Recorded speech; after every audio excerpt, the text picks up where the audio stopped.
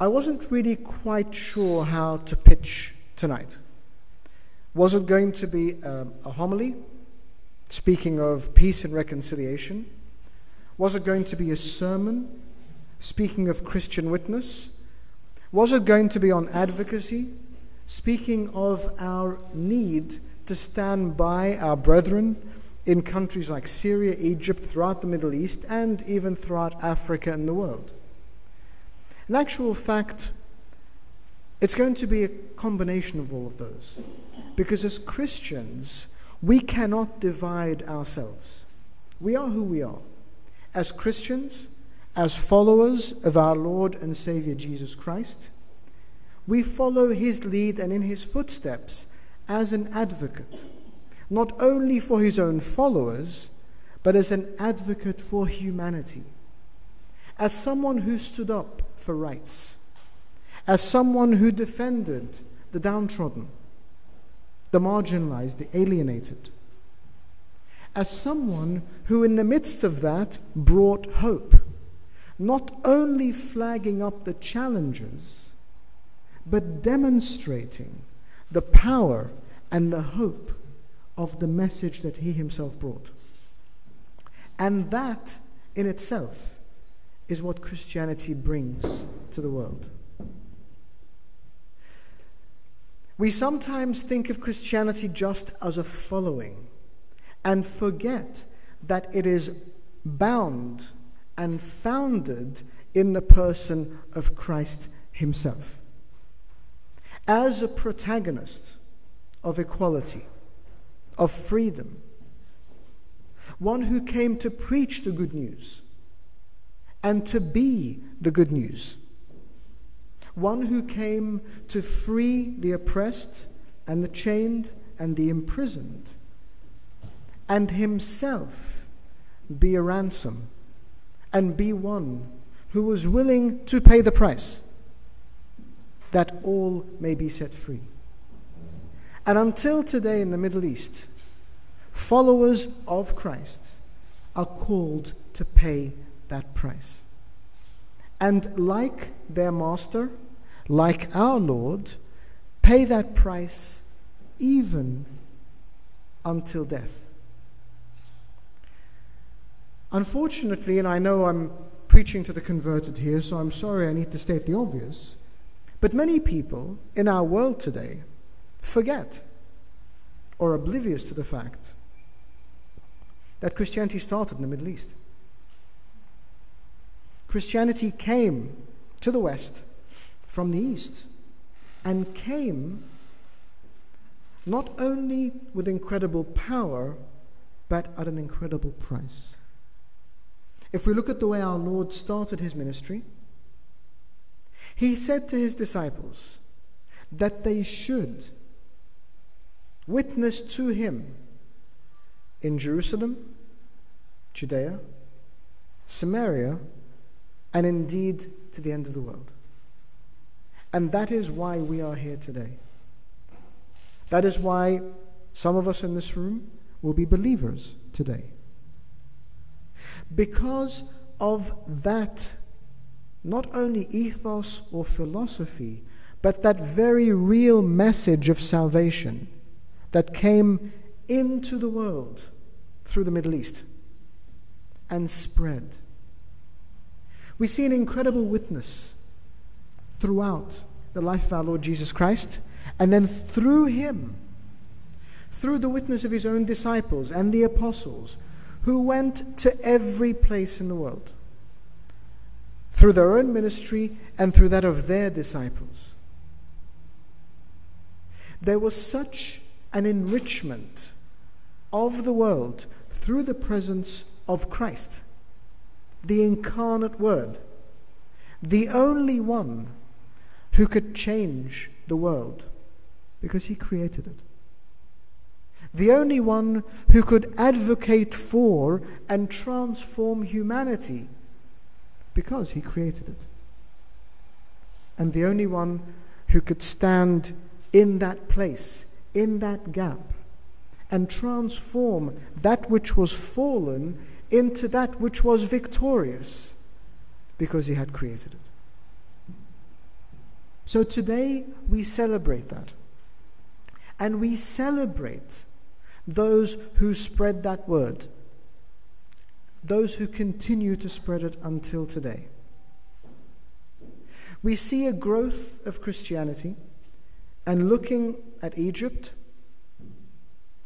for many, many centuries, up to the end of the first millennium, there is a record of at least 80% of Egyptians being Christian.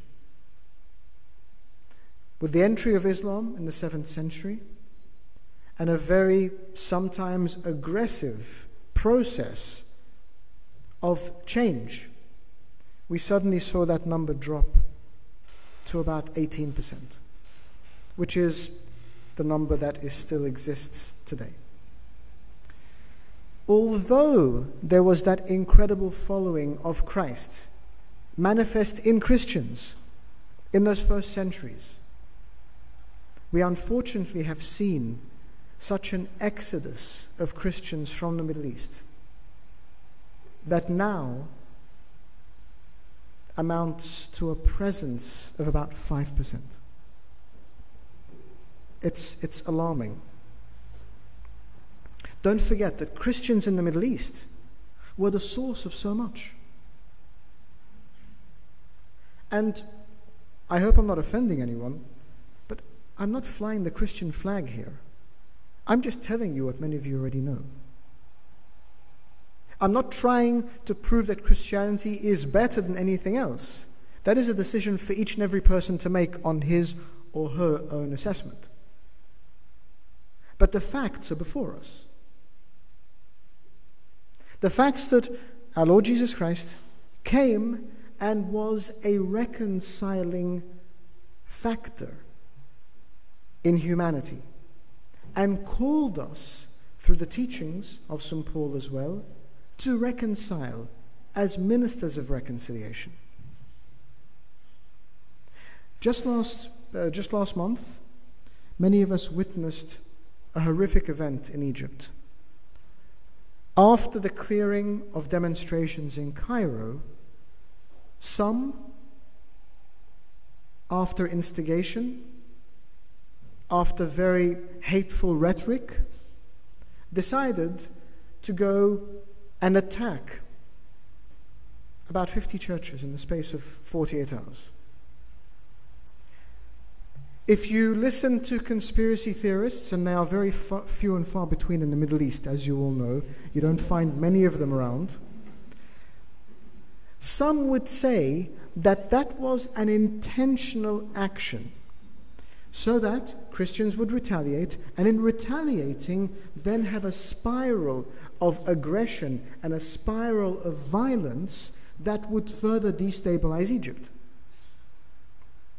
But what actually happened was not merely out of character for humanity, it was miraculous. Not a single act of vengeance, not a single act of retaliation. It's inhuman. To the extent that when Pope Tawadros was asked, "What are you going to do?" And I mentioned this at our Nehru's service at St. Margaret's, Westminster, just last week. What are you going to do? Absolutely nothing. What are we going to do? We are going to bear this cross as we have borne the cross for centuries. We are going to continue to witness in a spirit of love and reconciliation and forgiveness and embracing all as we have for centuries. We are going to continue to be light in darkness to break that darkness as we have for centuries. And that is actually what happened. That spiral never took off. That spiral was never given the opportunity. That seed of hatred was never given the chance to grow. Because there was a reaction with grace. And many commentators, political commentators, Muslim political commentators, have commented and said that that act of restraint by Egyptian Christians was the stabilizing act that settled all of the destabilizing elements that wanted to affect Egypt. Because the domino effect never took off. And so people were confused. One Muslim commentator on her current affairs program said, "Christians, you've confused us. Please do something. Retaliate. Be angry. Speak spitefully. Complain. Raise your voice. Do something." We've not only seen this in Egypt, and I feel very guilty now when I go to places and they tell me they are praying for Egypt. As much as I appreciate their prayers, I also realize that we have been so blessed and fortunate when we consider the plight of our brothers and sisters in Syria. When we consider the horrific things that are happening there. I'm not a politician, so I'm not going to sit on either side of the fence. But the truth is the truth. Humanity is valuable. Christian or Muslim, religious or secular. And there must be action on every side to safeguard humanity and human life. There must be action on every side to assure those who are there that they are still valued and protected. The question tonight is, what happens in the West, here, where we live so comfortably? Yes, we are tormented sometimes for being Christians. We are even persecuted. And my dear friend, the former Archbishop of Canterbury, had some words to say about that in a recent interview. We shouldn't really speak about what we face here as persecution in comparison to what we see so many people facing in Egypt, in Syria, in Nigeria, in so many places in the world. But even here, sitting in the West, what is the effect going to be on us? When you uproot people from their place, from their origin, and you take them away, you not only destabilize them, but you destabilize their communities. The reason I started speaking about reconciliation, I know that's very close to the hearts of some of my dear friends here. The reason I started speaking about reconciliation is that the presence of Christians has always been a reconciling factor, historically and in the present, in the Middle East. And that reconciling factor, if you take it out, suddenly destabilizes. Suddenly pulls out a very significant ingredient. Those of you who study the Middle East and know the Middle East know that it has its own very specific, and some would say peculiar, dynamics. Somehow it works. It doesn't follow any particular theory. It doesn't have any particular model.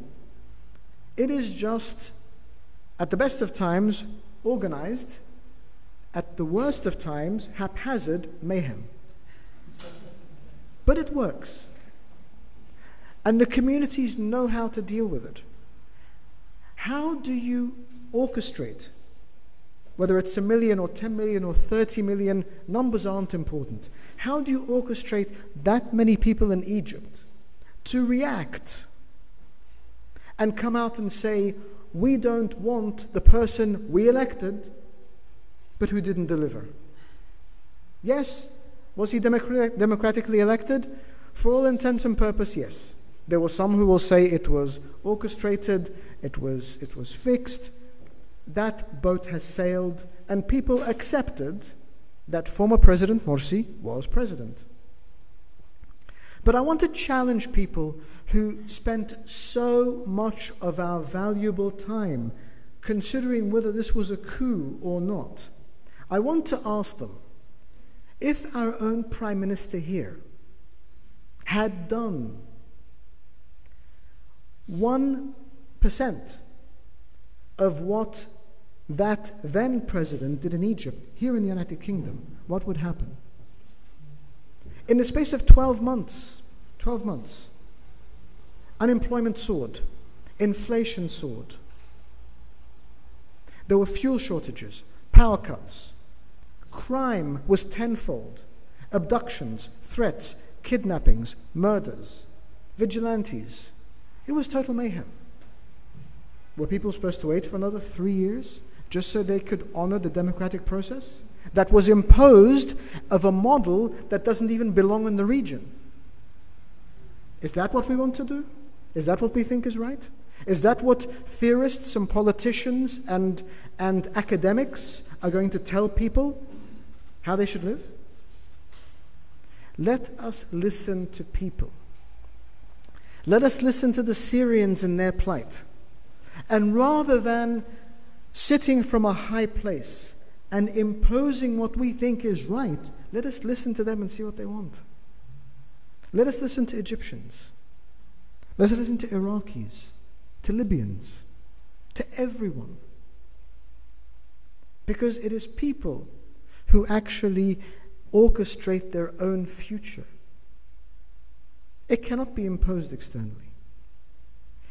If we try to impose things externally and it leads to an even greater drain from the Middle East, where Christians leave even more, then we are going to suffer here. We are going to suffer first because these people are not where they belong. And they will stop enriching us from where they have enriched us for the past centuries. We've received that blessing. We've received blessings, monastic movements, ecumenical movements. Ladies and gentlemen, interreligious dialogue did not start after September 11 or July 7. It started 1,300 years ago, when it became a reality in people's lives. And that is the model that we should be taking. Not exporting models. Let's import models. But if those models cease to be, how can we import them? And then the harsh reality, and dare I use the T word, terrorism. It is going to happen.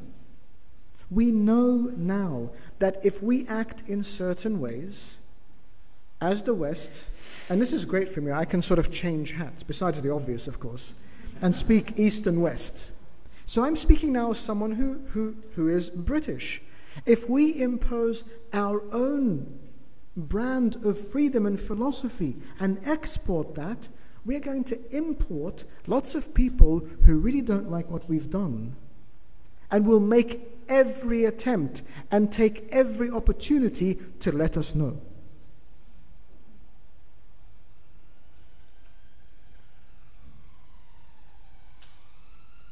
There is much that can be done. I am so grateful today that the President of the United States decided yesterday that military intervention was not really called for right now in Syria, but that they would send materials and equipment that would help people in the face of chemical warfare, which is a decision that our own government here in the United Kingdom had taken weeks ago. So we're thankful for that. We should stop thinking that people over there in those developing countries need our wisdom. Maybe we can import some of theirs. Rather than feeling that we must save them from this backwardness and corruption that they live in, let us learn from now how they have dealt with those things. Let us learn and be inspired by. Because if they stop being there, then we cannot be inspired by their example. We cannot be encouraged that even if we face persecution here, compared to what they are doing there, we're still okay, we'll still survive. We need to encourage people to be who they are.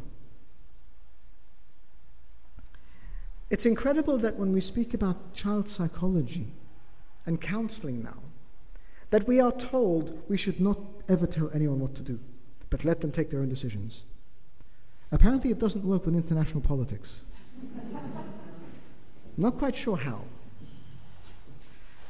So today, I stand before you, not as a politician, because I'm not. Not as a political theorist or analyst, because I'm not. I stand before you as a minister of God in His church, bringing a message of reconciliation. I want to close with a verse and a wonderful passage that I feel expresses so perfectly the state of the Christians in the Middle East. Our verse, and I'm sorry if you're bored of me using this one, but I just find it really inspiring. I'm going to keep using it. Comes from the second epistle to the Corinthians, chapter 4, verses 8 to 10. St. Paul says, "We are hard pressed on every side, yet not crushed. We are perplexed, but not in despair. Forsaken, but not struck down. We are not destroyed. But we carry about in the body the dying of the Lord, that the life of Jesus may be manifest in our body as well." It is only through that witness that we become victorious. We have seen victory proclaimed in the Middle East. And of course, we can't speak without mentioning our two dear archbishops who have been abducted in Syria. Yusuf Zadigi and Yazigi, and Yohanna Ibrahim. And Metropolitan Yohanna Ibrahim is a dear friend of mine, I know him personally. But through their communities we've seen witness. And in their communities we see a continuous presence. And now I share with you a passage from Ken Curtis, who says, "On the surface, early Christians appeared powerless and weak. They were an easy target for scorn and ridicule. They had no great financial resources, no buildings, no social status, no government approval, no respect from educators." He goes on to say, when they became separated from the synagogues, they had even less institutional support. Then he goes on to say, but what finally mattered was not what they did not have, but what they have.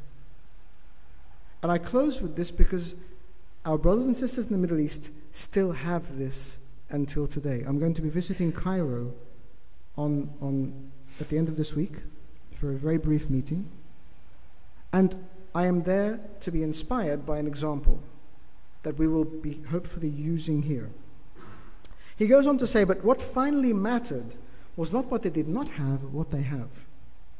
They have faith. They have fellowship. They have a new way of life.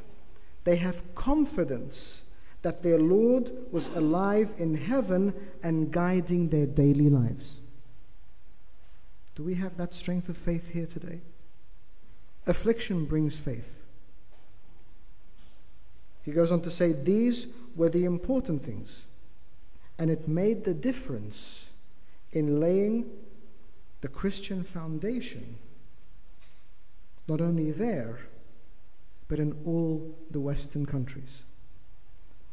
So if we want to build on that foundation, we must honor these people and understand that their presence where they are is essential. As Coptic Christians, we refuse to use the word diaspora because 90% of Coptic Christians still live in Egypt. It is still the biggest Christian presence in the Middle East. And I say it flippantly sometimes, I say it with humor sometimes, but I say it with all my heart. We're not going anywhere. We are the indigenous people of Egypt who are tied to their Lord, who used Egypt as a place of refuge. And so the witness that is lived there, long may it live on and be an inspiration. And the witness we see in Syria, we see in Iraq, we see in Libya, we see in Nigeria, we see in so many places.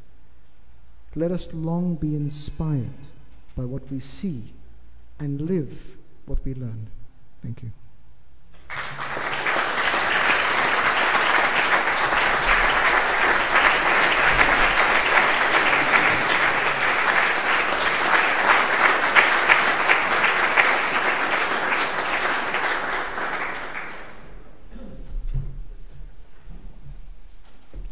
I'd rather stay silent after that.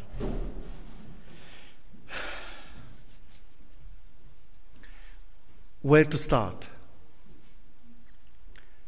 I remember in the year 2000, when I came to Holy Trinity Sloane Square, I preached a sermon, and I said in the sermon, which shocked the congregation at that time, that I ask Christians today, everywhere, is there anything we believe in that we are ready to die for? And at that time, the people felt it was a bit too much. And they told me so, as the people of Holy Trinity do. And some of you are from Holy Trinity. and I said it, and because I believed it. I believed this is a question that every Christian needs to answer. When Jesus Christ came amongst us in the Middle East, was born in Syria, not under Big Ben, unfortunately, and not under the Eiffel Tower or the Empire State Building. And we forget this fact often. When he came, he had this question in his mind. Am I here for something I believe in so much that I am happy and ready to die for?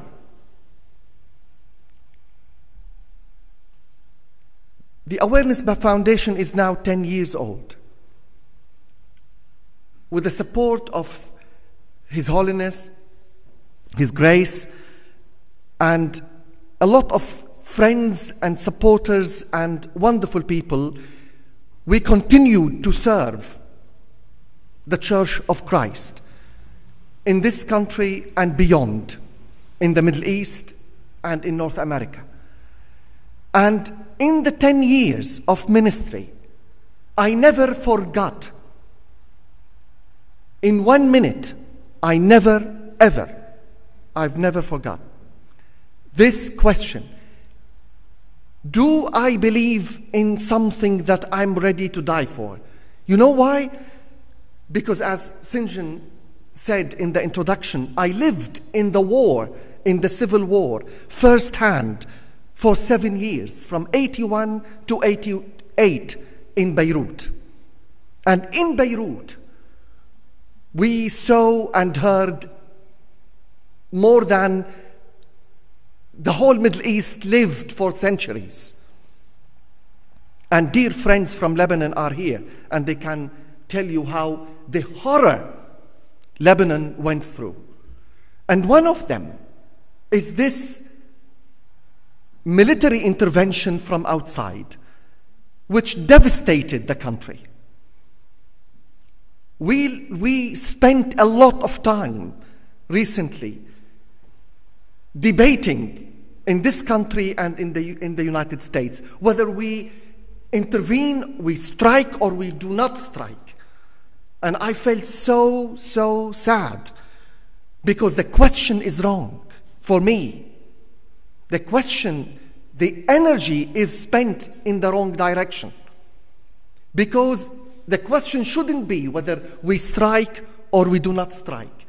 Because the question itself points out to a sad fact that we do not learn from history. And we should learn from history. And the history tells us that such strikes never worked and never ended any war in history. I remember in 1984, the night that New Jersey, the battleship New Jersey, struck the hills of Beirut. No Lebanese, no human being in Beirut or in Lebanon would forget that night. New Jersey turned night into a daylight, bombarding Lebanon, as one journalist put it, the world did not see since the Second World War.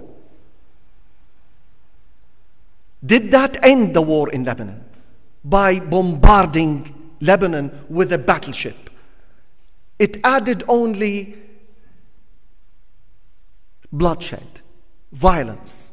It added only devastation to the country. And the war continued. The Christians in Syria do not need now any protection from the West. And I say it loud and clear. Before you look at me with big eyes, I do not represent, and I'm not talking in the name of Christians in the Middle East.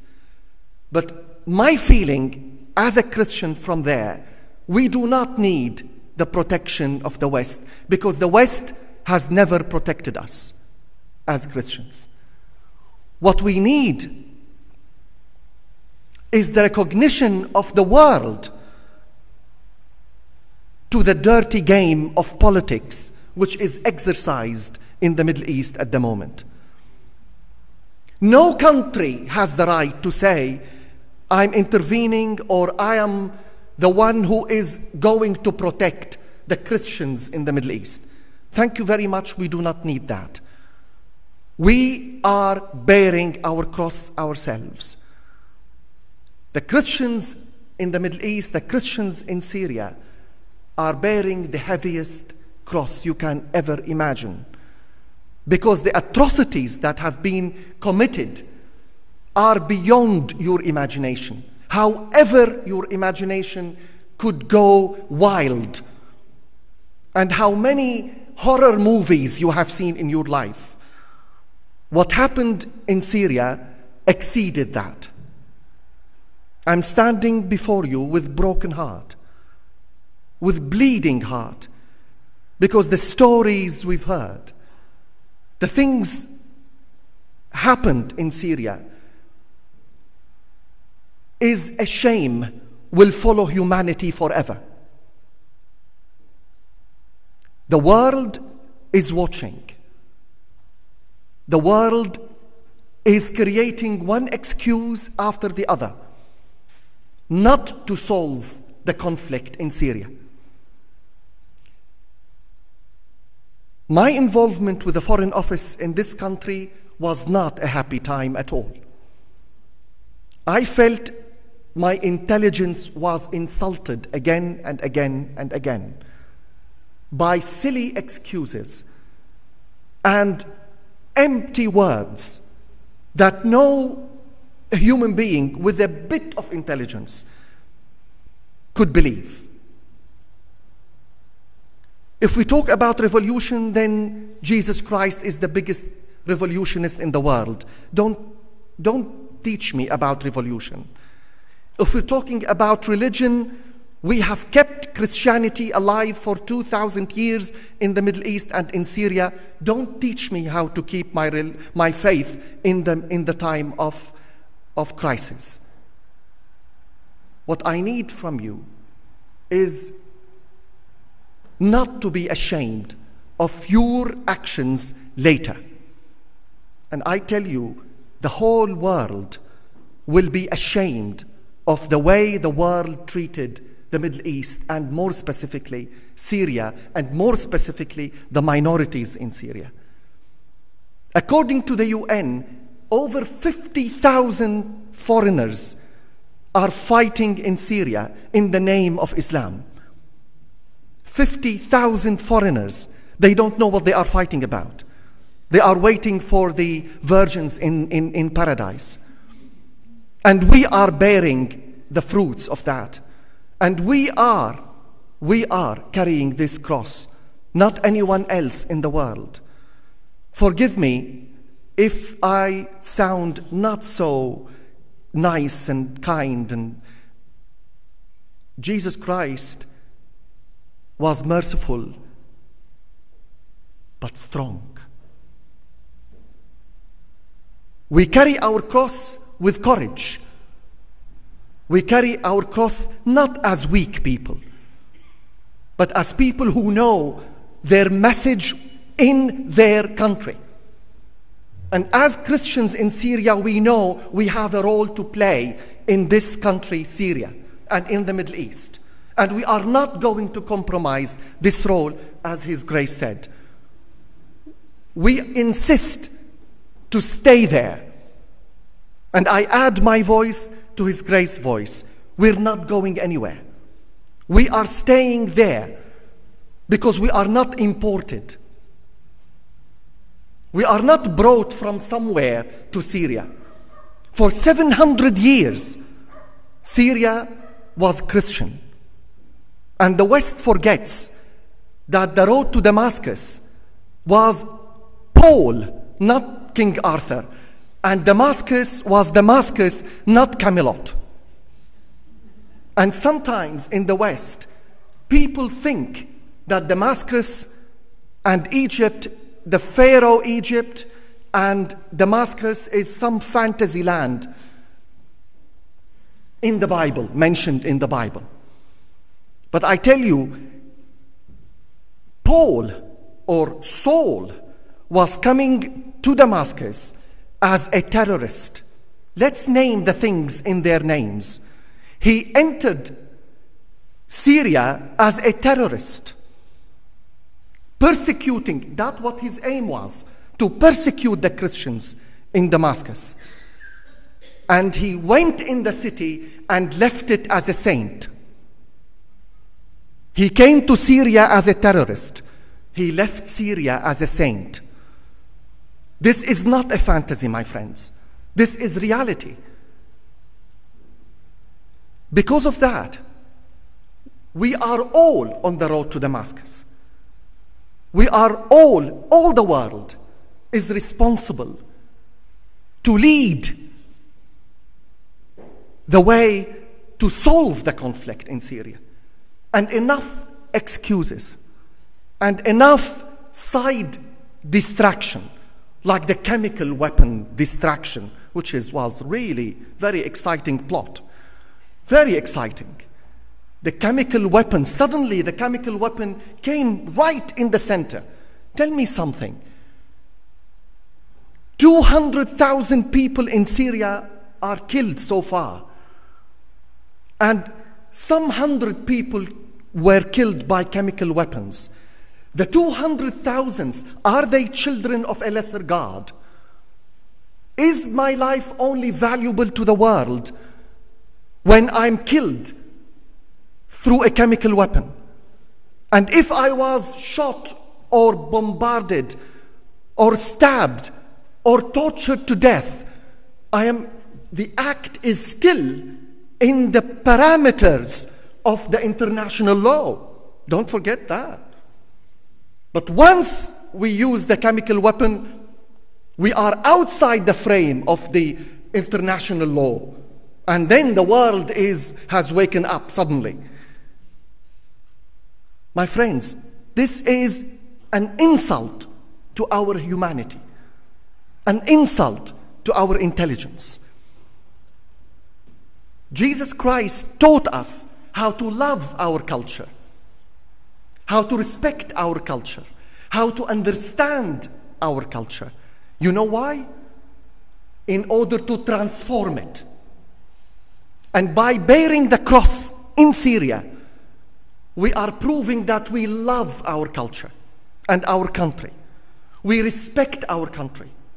We understand our culture and our society. And through bearing this cross, we want to transform it. Let's not sing praises about democracy, because I am really fed up with that.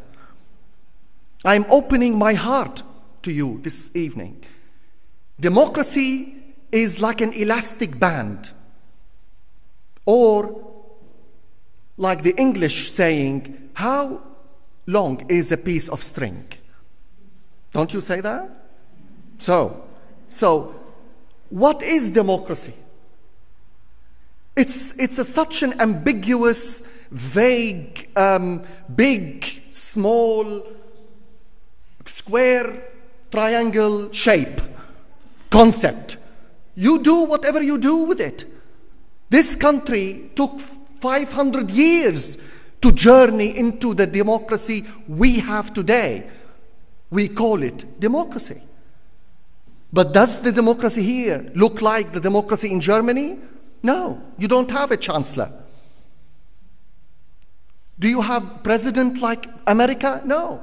So every country has its own model, which emerged from the culture, emerged from the structure, the social fabric of the country. But to take any kind of what we call democracy and try to impose it somewhere in the world and fight for it and cause havoc in the country in the name of a word nobody can define in the whole world is madness, because it didn't work. Look at Iraq. Do you think now Iraq has a democracy? Well, cuckoo land. What democracy are we talking about in Iraq? Where are the Christians in Iraq? 90% of the Christians in Iraq left the country. And the country is facing chaos. And the West entered Iraq with the admission of all the West, without even a plan to implement after removing the dictator. The problem in Syria, and the Christians are suffering out of this problem, is that we have a regime which is bloody, which is corrupt, which built the country on hunger for power. That is one hand. On the other hand, we have an illusioned opposition, fragmented, divided, no program, no plan to give to the country, fighting among each other, delusioned. They are outside the country. They are almost detached from the people inside the country. They have offered no alternative so far and accepted to call any gun. Somebody one leader in the opposition told me, said, "Father, any gun against the regime is a friendly gun for us." What a mad statement. What a mad statement. So Jabhat al-Nusra is a friendly gun only because they are against the regime? Al-Qaeda is legitimate only because it is against the regime? And the West is supporting that? This is madness. So we as Christians are in the middle of two mad parties fighting for the power in Syria, not for the people in Syria. And the Christians and other minorities and the Muslim people who want the change but not through violence, we are all paying the price. Very heavy price. Very, very heavy price. It's an international game. And it's an international game played, and Syria is the theater. What we are looking at in Syria is the result of nations fighting with hidden agendas plus open agendas. Ideologies hidden and shown in order to seek and capture the power of the chair in the country. Because of that, we say we are not letting that destroy us. We are standing together with you and with all those who believe that humanity and Christianity have values for reconciliation, values for love. We still believe in love, believe it or not. We still believe that Jesus Christ came that we may have a better life. One thing I tell you, what is happening in Syria is redefining what we call interfaith relationships. And another thing I tell you, if Christianity left the Middle East, Islam would have proven to the whole world that it is a religion that is intolerant and cannot live with the different other. And this image of Islam, neither the Christians nor the Muslims want the world to have. I look and I see the majority of Muslims in the world are silent. Yesterday, I was speaking in one of the Islamic channels here in London on TV, and I said to the camera, and I said, you Muslims, you made a havoc in the world because of a pathetic film on YouTube that nobody saw until you highlighted it. Nobody even heard about that pathetic film until you made a fuss and people died, were killed, embassies were burned down. The ambassador was killed, the American ambassador in Libya, because of a pathetic film. I said, what are you doing to see minority of people, if this is really a small minority of Muslims, hijacking Islam, and in the name of Islam are doing such incredible atrocities? Where are you? Why are you not raising up your voice? Why are you not standing up to these people and this minority and saying, not in our name? I said, as a Christian, I can't tell you that. You have to do it. And if you are silent, it means you are participating in the atrocities. If Christians are doing such atrocities, my voice would be the highest voice to condemn it. And I don't hear enough Muslim voices to say to those people in Syria who are killing everybody, terrorizing the country, enough is enough. And we want to live together as we have lived, as His Grace said, for centuries. The call is there, out there.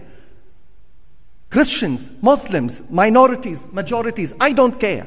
What I care is that the world should break the barrier of silence and shake these politicians to put an end to a country which is on its knees.